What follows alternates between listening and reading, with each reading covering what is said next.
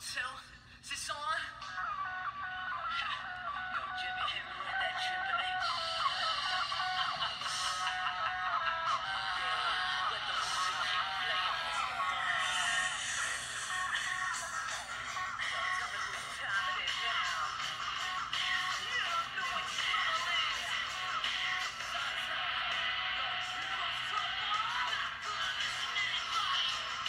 Tell me who and what to be. Not trying to be like everybody. Trying to play make believe.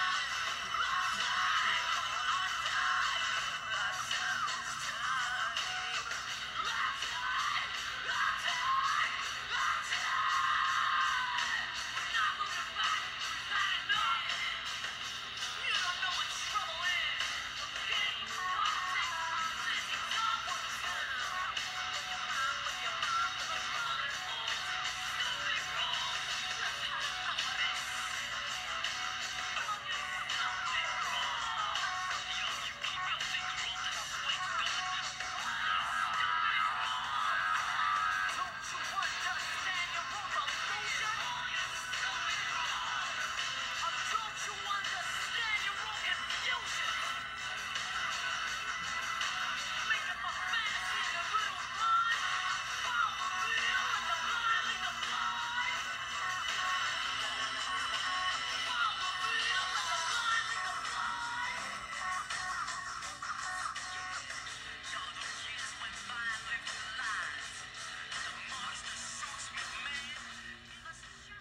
What up, y'all?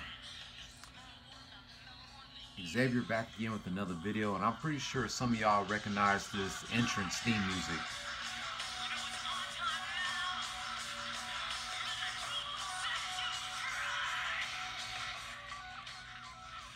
Yeah, I decided to play this entrance music of this wrestler.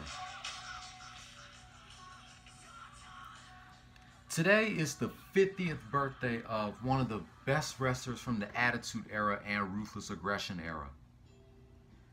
The Cerebral Assassin, the Chief Operating Officer of the WWE, the King of Kings, WWE Hall of Famer, the Game Triple H. Triple H was born Michael Paul Levesque.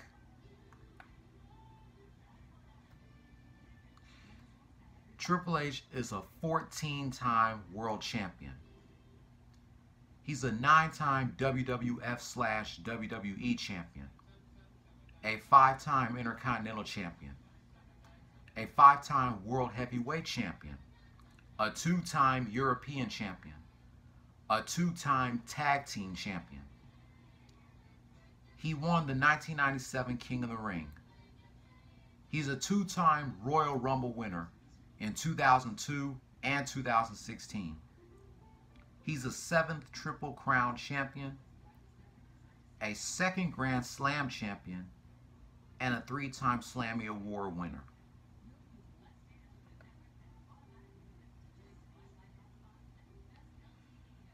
Triple H started his wrestling career in early 1992.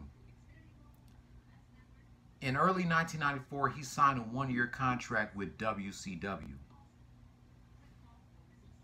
In his first televised match, Triple H debuted as a villain named Terror Rising, defeating Keith Cole.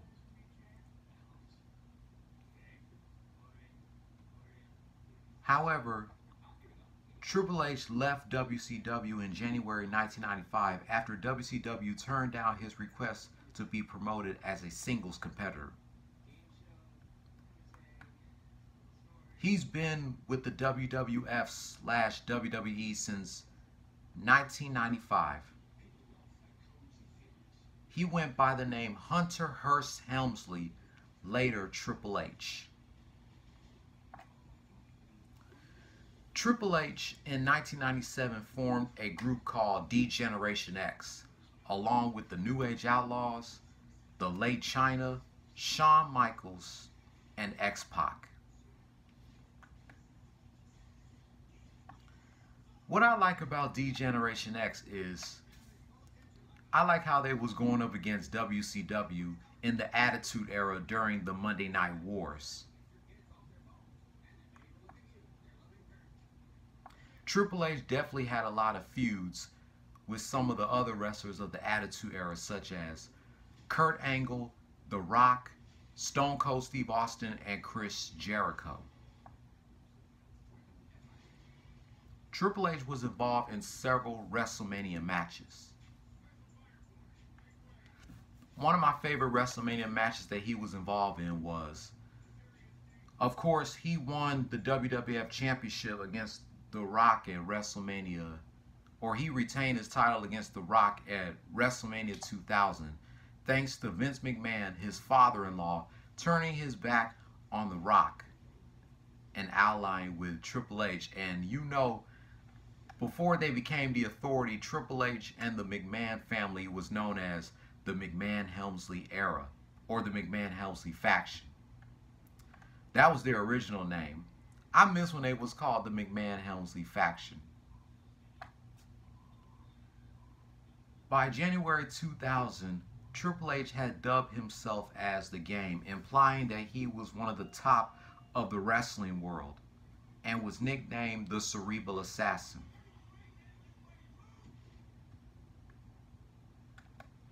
I also liked his match at WrestleMania 17 here in Houston at the old Astrodome against The Undertaker, which Triple H lost.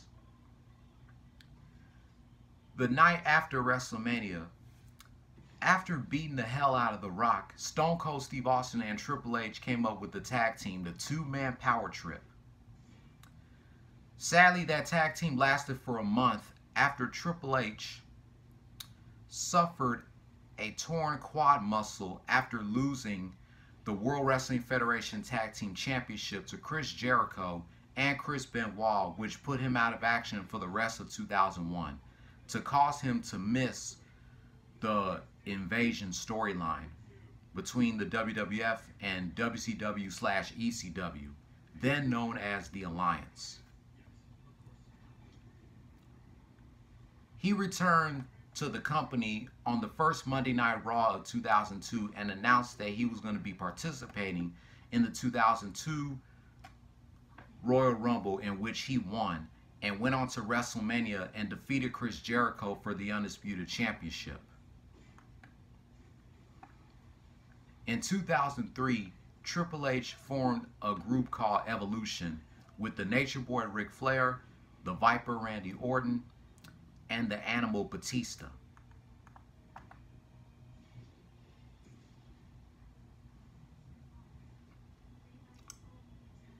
So, my thoughts about Triple H being 50. Yeah, he is getting old. He's another celebrity that has now joined the 50s club, who's a half of the century.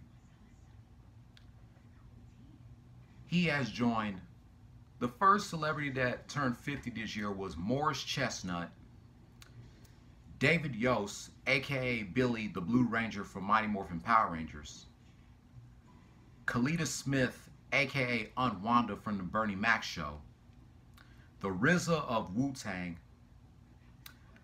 former Bad Boy artist Black Rob, Carl Anthony Payne II, aka Cole from Martin, Tashina Arnold, aka Pam from Martin. We have a lot of celebrities that's turning 50 this year. Sean Puffy Combs will be 50 in November. Jay-Z will be 50 in December. And now I can't believe Triple H is in that same boat. Although I miss the old Triple H from the Attitude Era. That's when Triple H was in his prime. He was also still in his prime in the Ruthless Aggression Era. And I miss Triple H back when he used to have hair. He probably shaved his head. I forgot why did he shave his head. Probably to become the Executive Vice President of Talent, Live Events, and Creative for WWE since 2013. And he's also the founder and the senior producer of NXT. Man, Triple H being 50. Oh my goodness. I can't wait to see some of your guys' thoughts in the comments below. What are your thoughts about Triple H being 50? Me, Triple H is getting old. And his recent match was at WrestleMania against Batista, in which Batista decided to retire from wrestling. The stipulation was if Triple H loses, he must retire from his wrestling career. But he won the match and he's still wrestling to this day. But I feel like Triple H needs to retire and just continue being the COO of the WWE. But with that being said, that's going to wrap up my rant celebrating Triple H's 50th birthday. Let me know in the comments down below, what are your thoughts about Triple H being 50? And what were your favorite matches of Triple H? It could be from the Attitude Era, Ruthless Aggression Era, or today's era of the WWE. Thumbs up if you liked this video, thumbs down if you didn't. Hit subscribe if you like the content. Click on the notification bell for the next video, and I will catch you on the next one. Don't follow your dreams, chase them. Peace. Happy 50th birthday to the game, Triple H.